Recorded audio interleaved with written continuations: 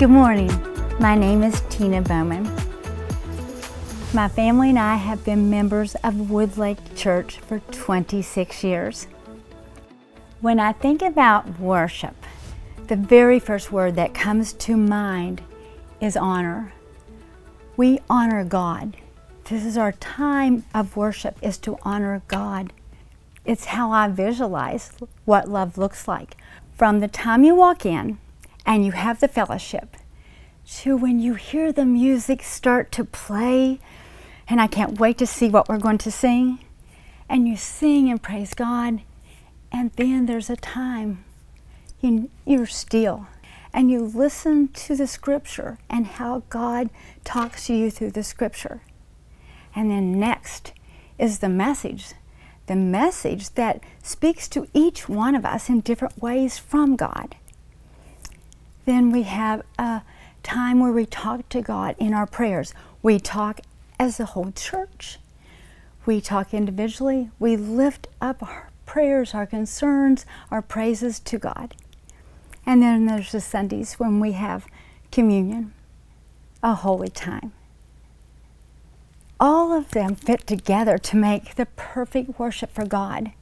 You can't have one without the other. It's kind of like peanut butter without jelly. My beautiful family in 2019 faced some of the hardest valleys that we've faced in the past 5 years. My amazing husband, Dave, is my miracle. Woodlake worship and Woodlake Church helped us in the deepest times of this valley.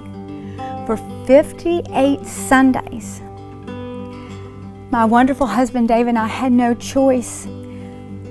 We were not able to attend church because of the health concerns, because of Dave's immune system. So for 58 Sundays, we were able to worship through live stream. It gave us God's love continuously. There were periods of time where Dave and I spent long time in hospitals.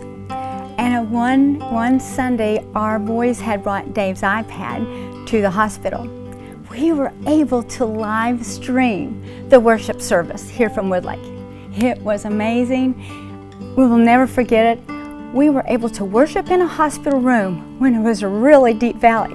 But not only could we worship, the nurses came in, the staff came in. They wanted to know what was going on. So we were able to show them the worship we had. When we weren't able to come into the sanctuary, Woodlake provided a way for us to see it outside. My famous line is, "Do I have a church for you?" Several years ago, my wonderful husband Dave and I were invited to help be on a committee when Mercy Mall first started.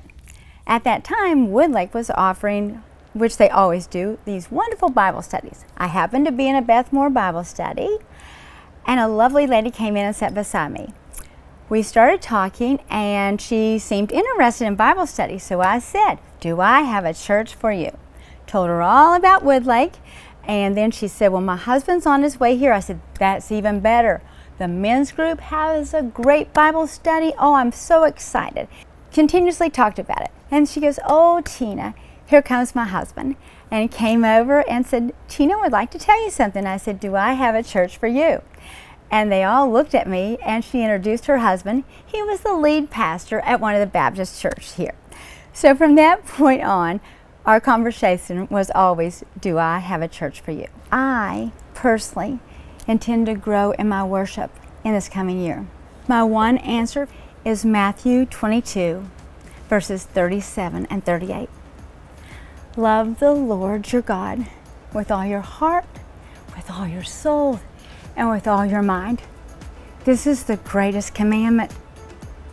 By doing this every day, what Jesus told us to do, then worship will grow. It'll grow for all of us. Just give it a try.